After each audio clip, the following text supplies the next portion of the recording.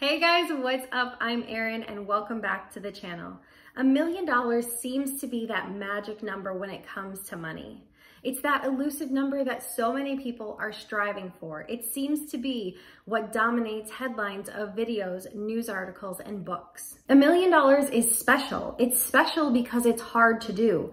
There are roughly 18 million millionaires in the US. They make up about 8% of the population, meaning 92% of our population does not have $1 million. So I'd say being in the top 8% is a pretty prestigious group. And maybe it's partly because it has a name. You save up 7 figures and you can rightfully call yourself a millionaire. It's got a nice ring to it. It's not as though you save up $100,000 and you can walk around calling yourself a $100,000 heir. That's kind of silly.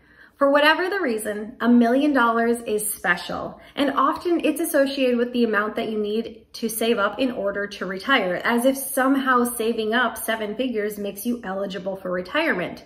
Fun fact, 80% of all millionaires still work full time. I quite often talk about millionaires and the ability to save up $1 million.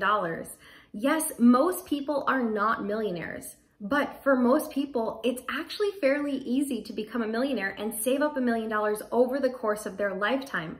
For example, if you save just $200 a month, starting at the age of 20, just $200 a month, and did that until you turn 65, you would be a millionaire. That's not that much. That means over the course of an entire lifetime, you would have invested just $108,000 and it grew to over $1 million. That means only 10% of your net worth comes from what you actually invested. Over 90% comes from compound interest and growth. I'm sure if most 20-year-olds knew and absolutely understood this, we'd have a lot more 20-year-olds investing that $200 a month. Quite frankly, I believe it is simple and easy for the vast majority to become millionaires over the course of their lifetime. But remember the saying, what is easy to do is also easy not to do. It's very easy to take $100 from every single paycheck, assuming you get paid twice per month, and invest it into a broadly diversified index fund and let it grow. That's easy to do, but it's also easy not to do. It's easy to think, what does $100 really matter? Oftentimes people think, I don't really want to save right now. I don't really make that much money. I'll just save more when I make more. A better habit to get into would be to save a little while you make a little. When you start to make more, save more then. Remember what Warren Buffett says, I don't jump over 7-foot bars. I look around for 1-foot bars that I can step over. It's best to keep things simple. Most people don't know or don't truly understand how easy it is to accumulate wealth over the course of a lifetime, because most people don't do it. Sure, it requires great discipline to save a small portion of every single paycheck, as well as great patience. For instance, if you were to simply save $200 per month, after 10 years, you would have just $28,000. After 20 years, $95,000. After 30 years, just under $300,000. Watching money grow is like watching paint dry. It's not that exciting when you measure it in years. But then something magical starts to happen. At year 40, those investments jump to almost $750,000. And then in those final 5 years, it grows all the way up to $1 million. Just to be clear, in this example, it took 29 years to save up that first $250,000. But then once compound interest took over, your portfolio grows by that exact same amount in just the final 5 years. That's pretty incredible. Saving $1 million is easy to do, but most people don't do it. Most people don't start when they're young, and most people don't have that type of patience. So I guess the next question becomes, do you actually need $1 million? Does having $1 million somehow make you wealthy, or does having $1 million saved up somehow make you eligible for retirement? Well, the important thing to note is that wealth and money, they are incredibly personal. Wealth looks different on absolutely everyone. It depends on your lifestyle. If you live a life that costs you $40,000 a year to maintain, you might feel pretty darn wealthy with $1 million invested. But if you live a lifestyle where you need $300,000 a year to maintain it, $1 million really isn't all that much. And it's also important to note that there's a mental component to feeling wealthy as well. Only 13% of millionaires report feeling wealthy.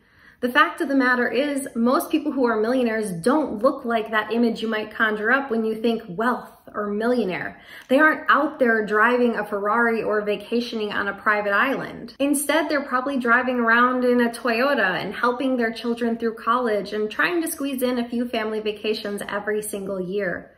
Most of them are incredibly humble, hardworking people, and that's how they were able to save up that seven-figure net worth. It is through discipline and their current lifestyle that they were able to save up those seven figures. It's not as if one day they hit millionaire status and boom, flip a switch and start living it up. Most of them continue to work. They know what got them to where they currently are, and they continue to do that. $1 million really isn't anything special. I think it's a worthy goal. It's a fun goal to set and achieve, but at the end of the day, it's just a number. Could you retire and live a phenomenal life on less? Absolutely. People do it all the time. The fact of the matter is, you might not need anywhere close to that. For instance, the average Social Security payout is $1,500 a month, which is roughly $18,000 a year.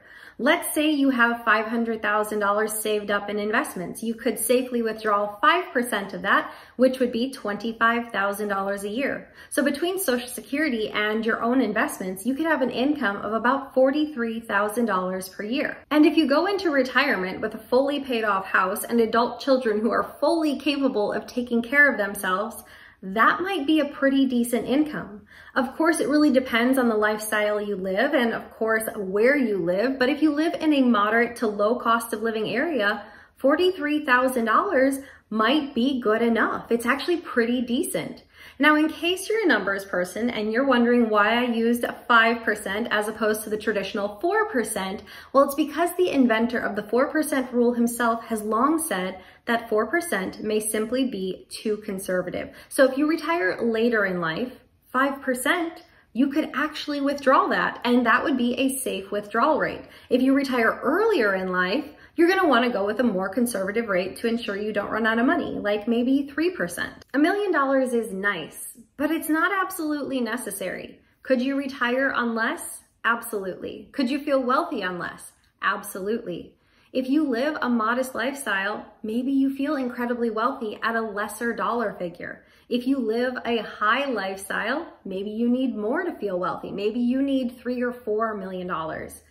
Fact of the matter is, finance is incredibly personal. The amount that you need is unique to you and your financial journey. Having $1 million saved up doesn't automatically change the way you live. Most people who are millionaires are not out there living like the Real Housewives. Instead, they're living like you and your neighbor, and even using coupons when they shop. They know how hard they work to get to that level. They're not just gonna blow their money on unnecessary things. And there's one more thing. Saving up that first million or even 2 million, that's the hardest. After that, it gets significantly easier. For example, let's say you have $250,000 saved up. You're going to need a 300% increase on your money in order to reach millionaire status. That's likely to take some time.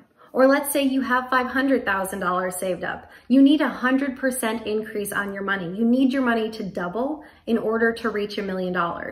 Again, finding an investment that's going to double in a brief amount of time, that's not probably likely. But the good news is, if the stock market keeps chugging along at 10% per year, you could reach millionaire status in just 7.2 years. So once you have that first million, how hard is it to get to that second million? Well, it's still quite a leap because you need your money to double. But after that, it gets subsequently easier. To go from 2 to 3 million, you need your money to increase by 50%. From 3 to 4 million, 33%. From 4 to 5 million, 25%. So there really is some truth to that first million being the hardest. After that, it gets subsequently easier. You just have to stay invested long enough. But just because it's a little bit challenging and time consuming to set this goal to become a millionaire doesn't mean it's not worth trying. I actually think it's a worthy goal. I think the skills you will have to gain in order to achieve millionaire status are far more important than the actual dollar amount you're left with. Most people don't become a millionaire by accident. Most people who accumulate a nest egg of 7 figures are hardworking, disciplined, and self-motivated. These qualities and characteristics can translate to success in all areas of your life. So I think have that goal to become a millionaire, but not for the dollar amount, but because of the person it forces you to become in order to attain that.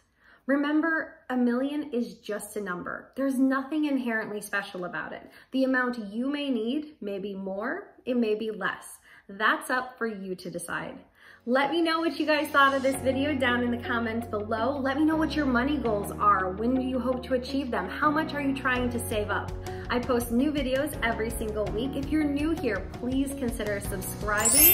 If you got anything at all out of this video, please give it a like. And if you know of anyone who likes this type of content, please consider sharing. I appreciate you guys watching, and I hope you have a good day. I'll see you soon. Bye.